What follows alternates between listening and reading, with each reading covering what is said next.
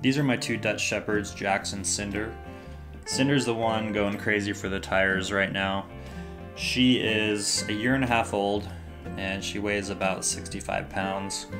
Jax is 2.5 years old and he weighs 75 pounds. Both dogs are completely different. Cinder has way more energy and is way more, I guess you could say, ferocious or just eager to rip things apart. You can see her going to work on the tires right now. Dutch Shepherds are extremely intelligent and stubborn. They're great problem solvers. Cinder knows there's a ball down there and she's not going to stop until she gets to it.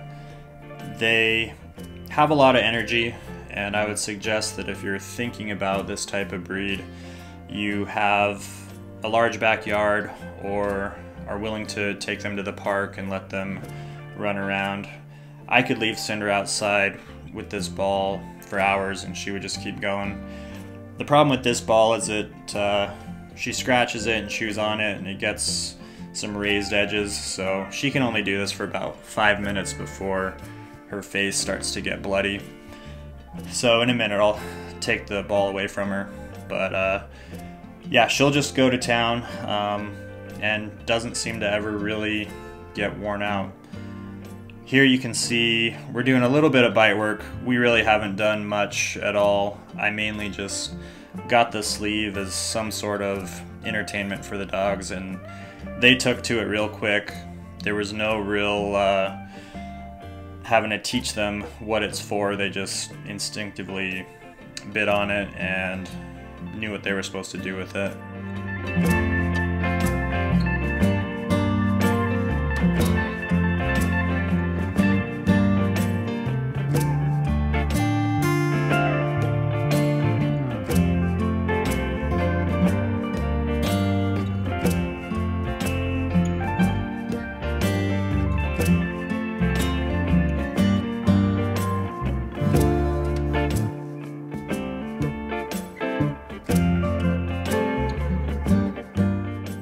I'm going to go over the top 3 pros to owning a Dutch Shepherd and the top 3 cons to owning a Dutch Shepherd.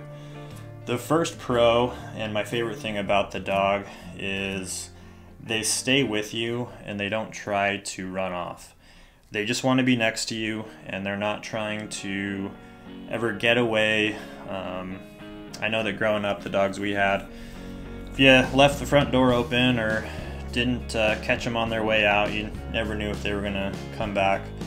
I don't have that problem with them at all, and I don't think it's due to any training I've done. I think it's kind of a inherent quality that they have. My second favorite thing about them is how protective they are.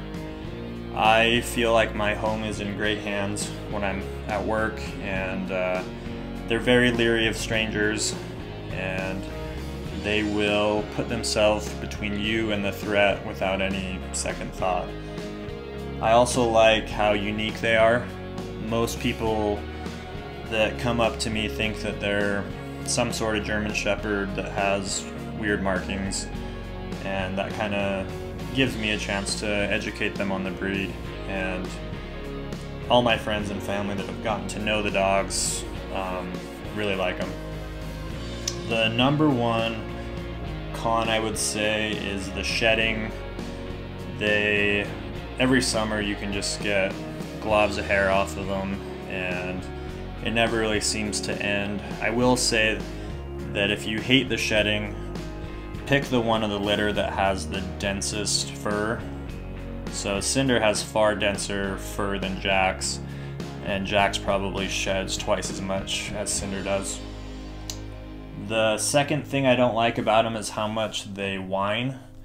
They have this really high-pitched whine that they do, that they almost do when they don't even know they're doing it. It's just, it's something that's super annoying and you're constantly just wondering what they want.